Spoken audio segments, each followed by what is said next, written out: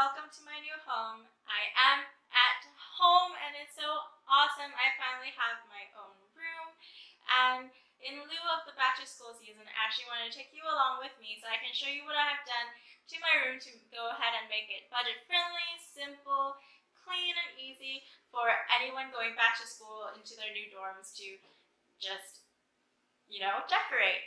And one wonderful thing is that this video is actually sponsored by Walmart, so thank you Walmart so much for this opportunity. I actually live about a mile away from a Walmart, so I definitely use all of their options, whether it's shopping online, shopping in store, shopping online and doing in-store pickup, and also using their Walmart app, which has been so convenient for me because I'm right here and there are some things where I'm just like, I'm too lazy to go out right now. I just want to eat dinner and then go pick it up later, because the Walmart I live next to is actually a 24-hour superstore, which is awesome.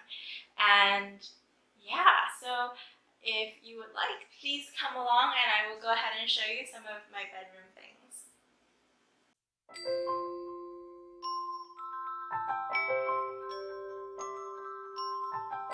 One of the great ways to be money and space conscious for making a headboard is actually having a curtain. So I got this really simple sheer white one and it's really pretty, and I got this curtain rod and I just put it up with some fairy lights.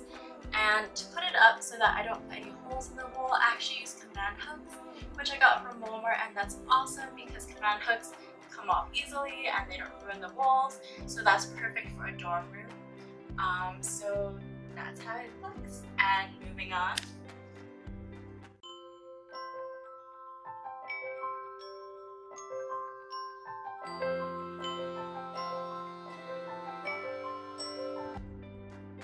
So number 2 is I would actually invest in a shelf that is very good for basically storage as well as putting things on top and looking nice.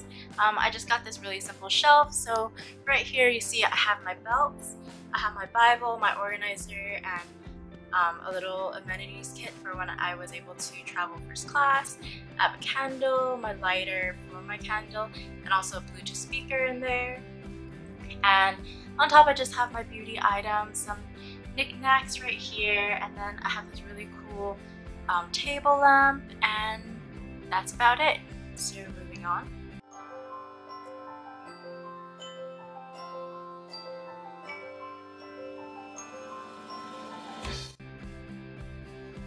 So next up we have my bed, which is one of my favorite places to be at, except for right now, because if you see that little lump over there, that's actually my blankets hiding my laptop and my charging phone just for aesthetic purposes.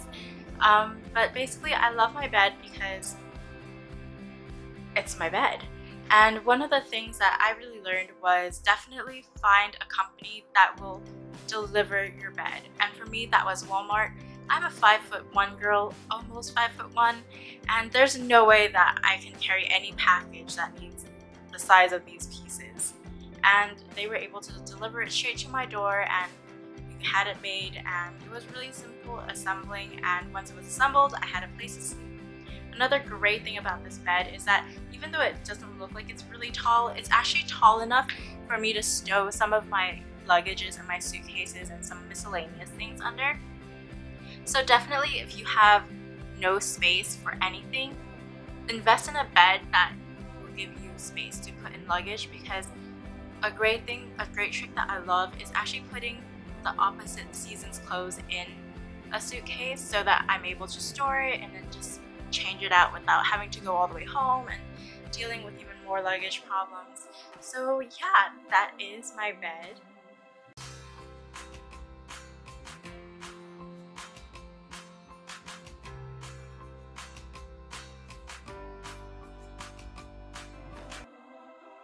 Pro tip number 4 is actually about your closet. So just earlier I talked about stowing some extra clothes inside a suitcase and hide it under your bed. Now this is my actual closet. Because I actually live in a 1-bedroom with an office, I got the office and that didn't provide me with any closet space. So I got this rack from, you guessed it, Walmart, and this rack is actually pretty big. It has wheels and it's great. And one of the things I actually really like about it is that it's actually pretty strong. For the price you pay, you don't think that it's going to be very strong, but check this out. I have this huge drawer just sitting on top of those bars, and this is one heavy drawer. I have my undergarments, my loungewear, and gym wear, and then at the bottom drawer I just have all my tools and excess makeup beauty products. Then over here to the side I have my little travel backpack. This backpack is actually where I put all of my liquids, and it's great because I'm able to switch things out when I want a cuter bag that's a backpack, and it just keeps all my liquids in one place and I don't really have to worry about struggling to find a place for them.